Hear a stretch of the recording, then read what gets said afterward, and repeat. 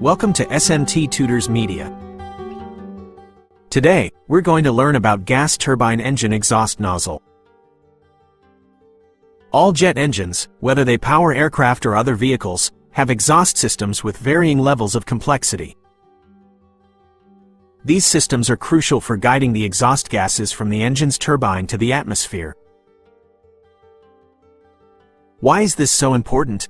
Well, it's the velocity and pressure of these exhaust gases that generate the thrust needed to propel an aircraft forward.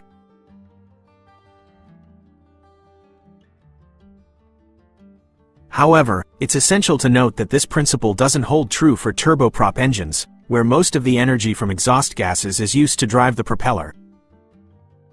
Surprisingly, the design of the exhaust section, while seemingly simple, can have a significant impact on the overall engine performance.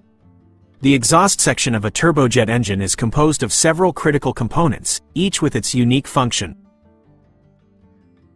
Yet, they all share a common objective: to direct the flow of exhaust gases rearwards in a way that prevents turbulence and, simultaneously, imparts a high exit velocity to the gases. This is especially important for turbojets, and to a somewhat lesser extent, for turbopropeller engines. The exhaust section is positioned right behind the turbine section and extends to the point where the gases are ejected into the atmosphere. Key components of the exhaust section include the exhaust cone, the tailpipe, and the exhaust or jet nozzle. Notably, there are two primary types of exhaust nozzles: convergent nozzles and convergent-divergent nozzles. In these exhaust nozzles, we encounter two main types, as mentioned earlier: convergent nozzles and convergent-divergent nozzles.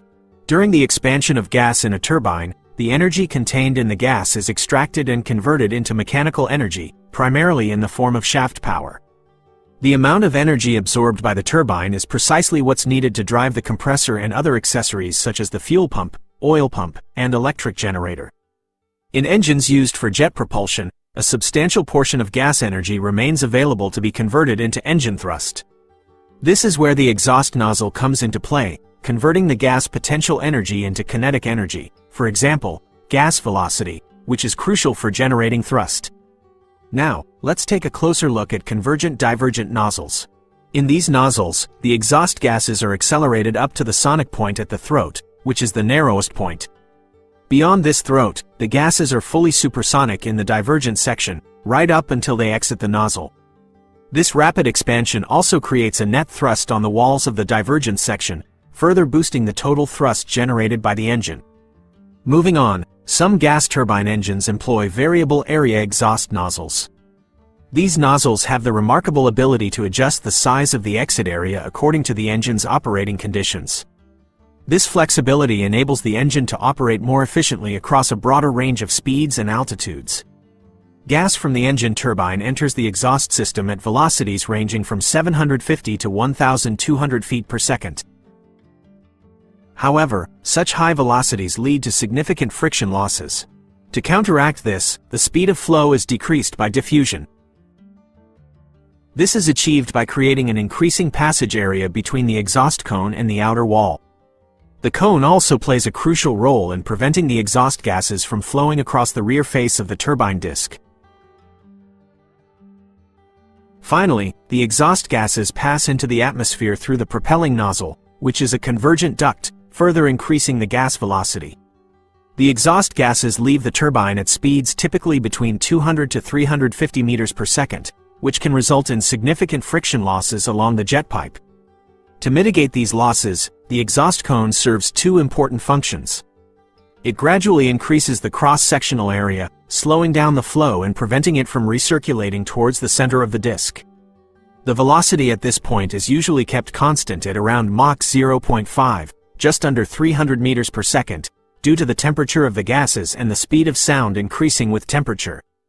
Additionally, losses are introduced by the slight swirl of the flow as it leaves the turbine, but the attachment of the cone to the casing is realized with aerofoil-shaped segments, which also help correct the direction of the flow. The exhaust cone assembly comprises an outer shell or duct, an inner cone, and a number of radial hollow struts or fins. The duct appears slightly divergent due to the inner cone profile, even though the outer duct may seem convergent. This divergence in the duct slows the gas flow, slightly reducing velocity and increasing pressure. The radial struts serve two crucial purposes: supporting the inner cone and straightening the airflow, which departs from the turbine with some inherent swirl. Now, let's move on to the tailpipe and the jet nozzle. The tailpipe's primary function is to channel the exhaust gases out of the airframe. However, its use comes at a cost in terms of engine efficiency due to heat and duct losses. In some engine designs, a tailpipe may not be necessary. The jet nozzle, much like the tailpipe when it's used. The exhaust cone, located right behind the turbine wheel, plays a critical role in collecting and expelling discharge gases at the correct velocity. It consists of a stainless steel outer shell and a central cone supported by streamlined struts or fins that straighten the airflow, decreasing velocity and increasing pressure.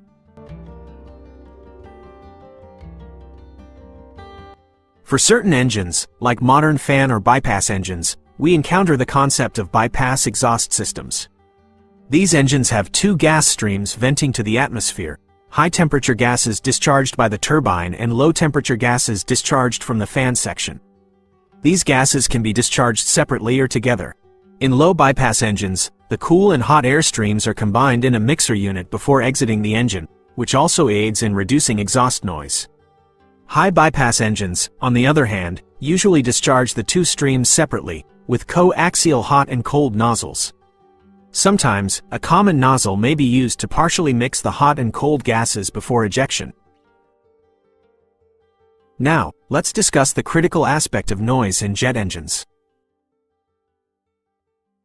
Noise is measured in effective perceived noise decibels, EPNDB, considering both pitch and sound pressure, and accounting for the duration of the aircraft's noise. The major sources of noise from an engine include the fan, compressor, the turbine, and the exhaust. Among these, exhaust noise is the one that can be reduced the most. It mainly results from the shearing action between the jet exhaust and the outside air, with eddies in the air causing high-frequency noise for small eddies and low-frequency noise for larger ones. To reduce noise, we can either accelerate the mixing rate of the two airflows or decrease the exhaust velocity relative to the surrounding air. This exhaust illustrates how corrugations can help mix the hot and cold streams by encouraging the hot stream to expand outwards while drawing the cold, bypass, air inwards. This improved mixing enhances efficiency and reduces engine noise. The noise generated by the compressor and fan is a result of the airflow around the blades. This noise comes from two sources. First, from the rotation of the blades in the airstream, and second, from the passage of air around the airfoils, even in cases of fairly laminar flows. Notably, the higher the turbulence or vortex formation, the greater the noise. In low-bypass engines, exhaust noise decreases as the exhaust velocity drops, but the compressor noise becomes more noticeable. In high-bypass turbofans, the noise from the exhaust and the turbine is somewhat reduced, but the compressor noise may become more prominent. From a noise perspective, a single-stage fan without inlet guide vanes, IGVs, is significantly quieter than a multi-stage fan with IGVs.